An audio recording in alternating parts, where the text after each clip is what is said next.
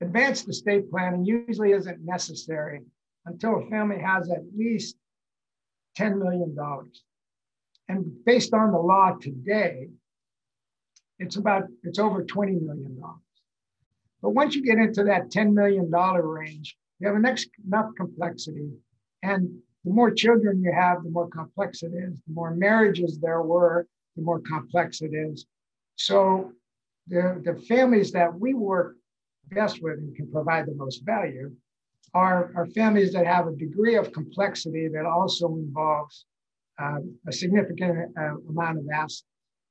For instance, one of the families that we work with is up in that range. They're above that $20 million area. And they have 4 children, or they had 4 children. And one of them, who was being groomed to be the successor trustee, passed away suddenly.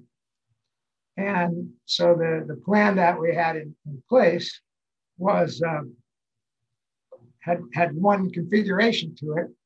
But at that point, the family dynamics changed, and the other 3 siblings had to get involved to see who among them had the desire and the capability to be the successor trustee as the family set this plan up.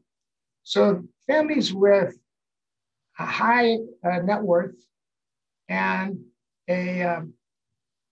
children, and usually adult children. It's kind of tough to do it when children are below 15 and even below 21 or 30 or 40.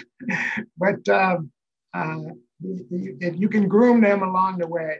So complexity, high net worth, and the desire to make the wealth last between generations is sort of we consider them stewardship families.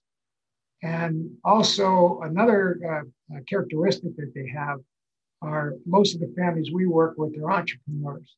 So entrepreneurial stewardship families with high net worth and a significant degree of complexity are the families where we can help, the families that we can help the most and have the most impact as they transfer their family wealth.